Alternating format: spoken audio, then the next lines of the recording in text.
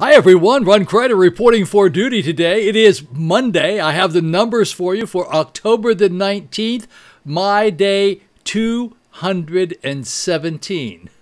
I've done 217 of these programs on the numbers since we started way back in March. A little bit of good news about the Dow. The Dow is at about 28.5 and the time is 12:48 on Monday. Some other interesting information: 15 days until the election day, 67 days until Christmas, 73 days left in this year. And I also need to remind you, somebody asked me the other day, when do the clocks change? Because it's dark in the morning. Clocks will change November the 1st. I'll remind you of that along the way. I also need to tell you again, I don't put any commercials in here. These commercials that you see popping up, just hit the skip button they were put in there by YouTube. That's how they get paid for this sort of thing. I will I announce in advance, yes, I do have my banana shirt on. People laugh at me and they say, oh, that is the worst looking shirt I've ever seen. Well, the color is not too great. I'll agree with that. But it is a nice shirt. It's a Columbia shirt and it's comfortable and it's really great for here in Florida. And it's because the banana shirt, it's because I'm appealing, right? Okay, I said it. Nobody else can say that. All right, here we go. I'm going to tell you a little bit about the numbers that are going on today. We have a little bit of green on the screen. Actually, a little bit more than a little bit. Florida reported an increase of 1,707 cases of COVID-19 today, along with 54 additional residential deaths. The state is now up to 756,727 confirmed cases of COVID-19 and 16,021 resident deaths, according to the dashboard here in Florida. At least 201 non-residents have also died in Florida, and the state has reported 47,125 hospitalizations attributed to COVID-19 since the start of the outbreak. The state's positivity rate for yesterday's testings was 4.86, according to the Department of Health. 4.86. Well, you're going to see, I'm going to say it's 4.83 someplace else because it's always a little bit of a question as to what it is. The deaths, 3 in Martin County, 1 in St. Lucie County, none in Indian River County, likely occurred weeks ago, but weren't reported until the state completed its investigations. Those who died range in age from 64 to 91, and there were 2 men and 2 women, according to today's data. That brings the Treasure Coast death toll to 598 people and a number of cases to 17,348 since the virus began back in March. So on the Treasure Coast, we're talking about 17,348. And the death toll on the Treasure Coast is 598. All righty, folks, that's the information on the numbers. I'm going to put the numbers up here for you just to give you an idea. 55 for the entire state of Florida. People passed away in the past 24 hours. Yesterday it was 48, so that's up by 7. Positivity rate, the 1707. Yesterday it was 2539. So that's an improvement today of 832. The 7-day moving averages, 84.71. That's my number, 84.71. That would mean that approximately 84 people passed away each day for the past 7 days. That's the average deaths. And as I said before, the positivity rate was, on my chart, is 4.83. Theirs was just a teeny bit different, but does need to be under 5%. So that's those are our numbers for today. I will give you the county-by-county numbers just at the end of this little opening piece here. A couple of things I would like to suggest. Don't forget to push the like button. That's an important thing for me. Yeah, that's my paycheck. You push the like button and I get paid. I get paid in the form of my ego, right? I don't get any money for this. Absolutely no money whatsoever. And remember, I say every day, it's easier to wear a mask than it is a ventilator. This is so important. No cure. We have no cure right now for the COVID-19, and he's lurking out there. He can find any one of us. All sorts of very important people have gotten COVID-19. He's not selective. I mean, he'll go after anybody. He went after the President of the United States. He goes after anybody. It'll go after you too if you're not careful. And I'm going to keep saying this over and over and over again. This is a really important thing. Danny brought it to my attention a couple of weeks ago. And you kids out there that think it's kind of cool, it's not a big deal. No, you get sick, you get over it. It's like getting the flu. No big deal. Yeah, it's a big deal if you end up with respiratory problems and things such as that. And there's like 1 in 10, 1 in 15. It's some pretty big number of people who have underlying issues after they get over COVID-19. Now, it hasn't been around long enough for us to know exactly how long these things are going to last and so forth. We're just feeling our way along. You just don't want to get it. Don't think of it as getting a cold and you're going to get better, because yes, 99% of the people will get better, but some of you will end up with these underlying conditions. That's not a good thing. All right, weather forecast for the Treasure Coast here. Scattered thunderstorms and showers today, high 84 degrees, winds east-northeast at 10 to 25 miles per hour. Chance of rain's about 60%. I'm seeing some of that 60% out there right now. And then tonight, on Monday night, rain showers early, with evolving into more steady rain overnight. Low 77, winds east-northeast 10 to 20 miles per hour. And the chance of rain tonight is about 60%. Rainfall will be about 1/4 of an inch this evening, so we're going to get some significant rain. And then tomorrow, on Tuesday, scattered showers and thunderstorms, high 84, winds east at 10 to 20 miles per hour, and the chance of rain's about 50%. I do generally do these numbers for the people who live up north, who are very interested in what the weather's like down here, because you all who live here, you already know what the weather is. So those are that's the information on the weather forecast and so forth for the Treasure Coast. You see the numbers are up here on the screen. And now I'm going to take you straight to the numbers department, and I'll give you the county by county for the east coast of Florida. And I got a couple of things to add in here at the end. Here we go. Alrighty, folks, here we go with the Monday numbers for October the 19th. We have a little green on the screen. In fact, we have quite a bit of green on the screen, but not green all the way around. So let's take a look at what's going on here with the deaths for today. In the past 24 hours, 55 new deaths in the entire state of Florida. Yesterday it was 48. That's a increase of only 7. But every one counts, so I shouldn't really say only 7. But yes, it is an increase over 48 from yesterday. Not a good thing. Now, taking a look at the positives. Yesterday, the positives were 2,539. Today, there's 1,707. The positives are down by 832. So that's where we get the green there. Then we come over here on the right-hand side of the screen. We take a look at the positivity rate. And I need to say this very clearly because one of my critics misunderstood what I said here. This is the daily based on the number of tests today, the positives. So it's 4.83. That number needs to be under 5. That's the number that's the magic number. Things are supposed to be heading in the right direction if you're under 5. We weren't supposed to be reopening anything if we were over 5. We have been over 5 for a couple of days, but we're okay. 4.83. Now we hope that that number will come down. So that's a better number, all right?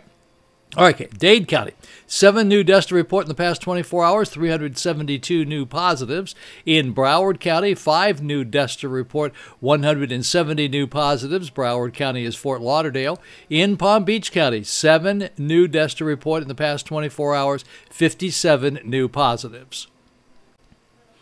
And here we are in Orange County. Orange County is Orlando. 4 new deaths to report in the past 24 hours, 168 new positives.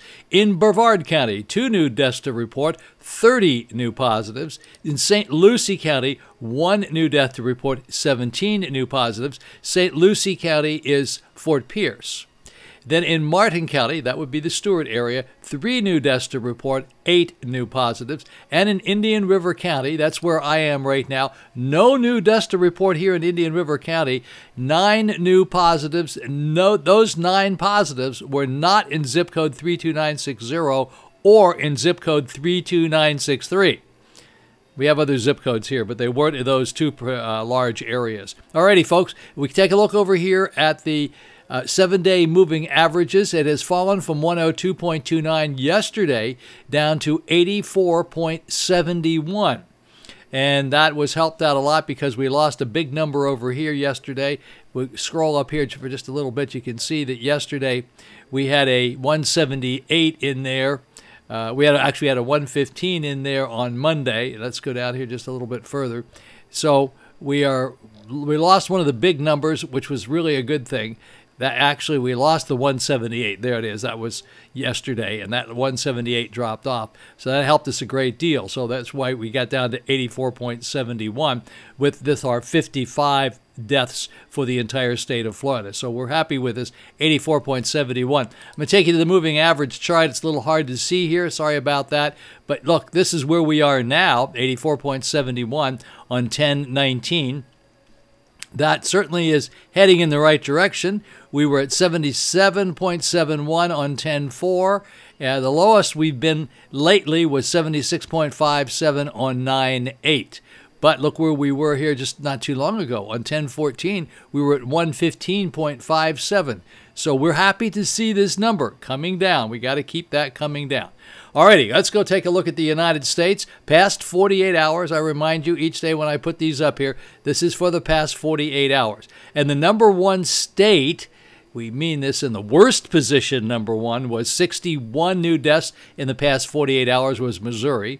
Florida was in second place with 48 new deaths in the past 48 hours. California was in third place with 36. Georgia, 31 in fourth place. Texas, 28 in fifth place. We'll scroll down a little bit further to Pennsylvania in eighth place. 20 deaths for Pennsylvania in eighth place. We'll go down just a little bit further here and take a look at Minnesota for our Minnetonka friends who aren't there now. They had 17 up there in Minnesota, 17 new deaths in the past 48 hours in 11th place. Massachusetts, 14 in 12th place. New York, 11 in 14th place. We'll go down a little bit further here. Take a look at Kentucky. Kentucky, 19th place, had 5 new deaths to report in the past 48 hours. Jersey, for Danny up in Jersey, okay, Danny, look at this, 4. Under 5, you're okay. You're in the low single digits. 4 up there in Jersey. Let's keep driving those down before you leave there. Flyover Lizzie on 25th position here was 3, very low single digits. That's outstanding. Utah, 26th place, 3 new deaths in the past 48 hours. We like that number a lot. How about Maryland, 28th place with 1 new death in the past 48 hours. That's for our friend Julie up there. And we'll take a look, go down here just a little bit further, and I don't see anything else that we normally report on. Sometimes we report on New Hampshire. New Hampshire had 1 new death in the past 48 hours. So that's a look at the states and how they compare with the new deaths. Now let's go over and take a look at what we refer to as the global view. The global view is the USA cases, 8,160,132. The USA deaths, 219,765. And the global cases, 40,155,883. And the global deaths, 1,115,079. Alrighty, folks, those are the numbers for the 19th of October for Monday, a new week, and a new numbers chart. Alrighty, folks, I want to remind you I did make a new video on Ryder's Gourmet Market. It's done. It's posted. It is on Facebook. It's on Nextdoor. I think it's everywhere. Facebook, Nextdoor, and Instagram. It's about a 6-minute video, and it was a walking tour of the Gourmet Market. They keep getting new things in. They keep redoing the store a little bit, changing it around a little bit.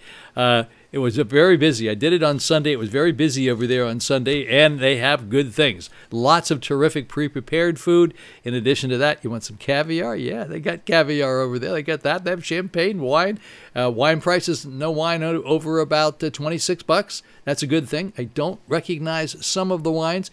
They are open from 7 a.m. until 8 p.m. every day. It's easy to remember their hours.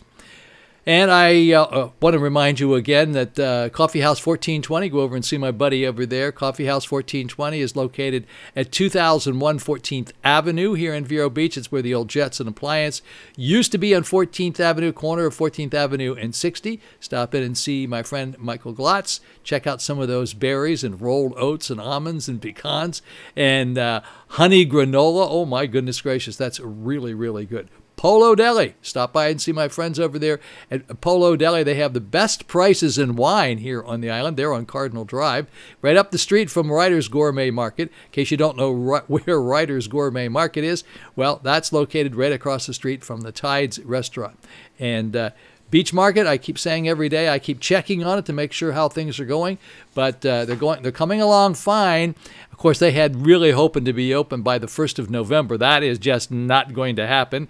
Not because of them. Everything was planned out great. What they didn't plan on was how long it was going to take to get their inspection. So they're gradually working through the inspections, and it looks like almost a commitment that they'll be open before the 1st of December and maybe by Thanksgiving. But we sure do miss them, and they'll hopefully be open fairly soon.